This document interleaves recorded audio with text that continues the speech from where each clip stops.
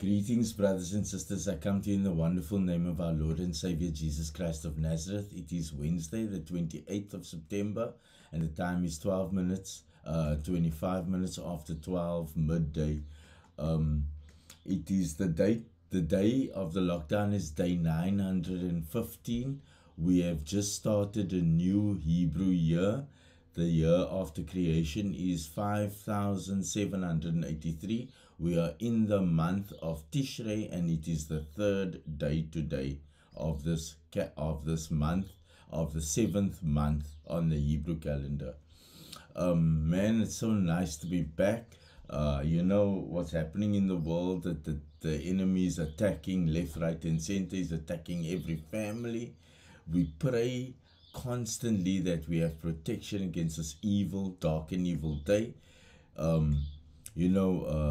I prayed months ago. I prayed that my dear mom, will make it to see her 80th. It is tomorrow, and the Lord has even granted us. The Lord answers prayers, brothers and sisters. He really does answer prayer. And the fact that my mother's still with us is just a monumental event for us, that she gets to see her 80th birthday, and the Lord graced us with her presence, and the Lord kept her and kept her with us in the name of Jesus. This has brought, there's so many things that have happened, so many things that the Lord has shown me and revealed to me, and the work that I have to do. And even I myself have turned and hardened my heart towards the Lord because of all this evil that's come. But I turned, he kept me, and he turned me back towards him. Brothers and sisters, none of us are immune to the wiles of the devil, and this brings to mind my favorite chapter in the Bible, and this is our weapon against the enemy. It is Ephesians 6 verse 12. We have to put on our armor of God in this evil day. We have to put on our armor of God. Ephesians 6, and this segment is called Finally, my brethren. Ephesians 6 verse 10, we're going to start off with that. This chapter is very dear to me because the Lord ministered to me, the weapon of the enemy is division. That's how he uses. And this Ephesians 6, putting on your armor of God, explains how we should love our neighbors as we love ourselves. That our warfare, our fight is not against each other. It is a deception it is a weapon from the enemy, that we are fighting each other, but we're not. We are fighting him, and he's the fact that he remains, the kingdom of darkness remains hidden. That is how they fight against us. That we must fight ourselves and not fight them, fight the kingdom of darkness. Now the kingdom of darkness is so cunning that he hides himself in that darkness. And we know that everything in darkness will come to light. Now this is it, brothers and sisters, my favorite chapter. How the Lord ministered to me that how I'm able to love my neighbors, love my brothers as I love myself. Verse 10, finally, my brethren, be strong in the Lord and in the power of his might. Put on the whole armor of God, that ye may be able to stand against the wiles of the devil. For we wrestle not against flesh and blood, but against principalities, against powers, against the rulers of the darkness of this world, against spiritual wickedness in high places. Wherefore take unto you the whole armor of God, that ye may be able to withstand in the evil day, and having done all to stand. Stand therefore, having your loins girt with truth. This is your belt. And having the breastplate of righteousness.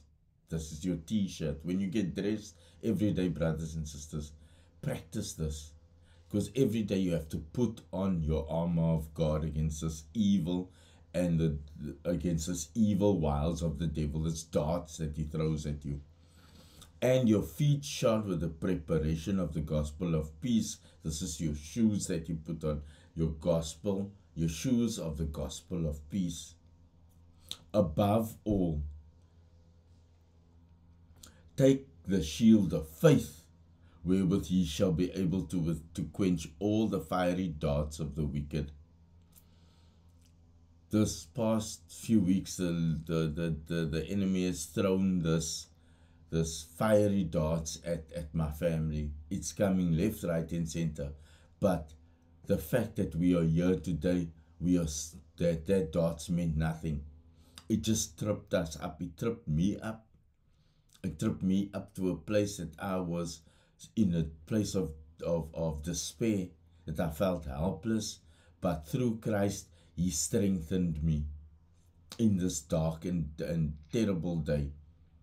Verse 17, and take the helmet of salvation. This is where the battle takes place. This is the most important verse, that this is where the battle takes place. It takes place in the mind. And the enemy uses images and he uses television to fight you in your mind with this. Because we human beings are actually living in a fictitious world. This fictitious world where they're throwing these images of whatever's happening in the media, whatever happening in the news, from Russia to the Queen's death, to this, to that. This is what it's all about, and that's where the battle really takes place in our minds. And the enemy knows it, that is where he's going to fixate himself around that mind. So whether you're living in a real world, in a dream world, it's up to you what you take in. Because he's going to throw these images, negative images, into you, so that your battlefield remains weak. But when your battlefield is when your images, when your mind is fixated in the word of God, that is a weak spot for him. He cannot beat this, because the word of God in the Bible trumps everything and everyone. Amen. Take on the helmet of salvation and the sword of the Spirit, which is the word of God. This is the sword of the Spirit. Now, when we fight him in our minds with the sword of the Spirit, that is our weapon, this Bible, because this is truth. He fights us with lies. He's the deceiver of lies. He creates these lies. We are all susceptible to this, but when we know truth, Bible truth, nothing goes past us. We will be able to discern the truth from lies. That's why the devil wants the Bible out of our reach, so that we are not able to perceive lies from truth. Verse 18. Now, this is the most important weapon that we have at our disposal. Pray. Verse 18. Praying always with all prayer and supplication in the Spirit, and watching thereunto with all perseverance and supplication for all saints. And for me the utterance may be given unto me, that I may open my mouth boldly to make known the mystery of the gospel, for which I am an ambassador in bonds, that therein I may speak boldly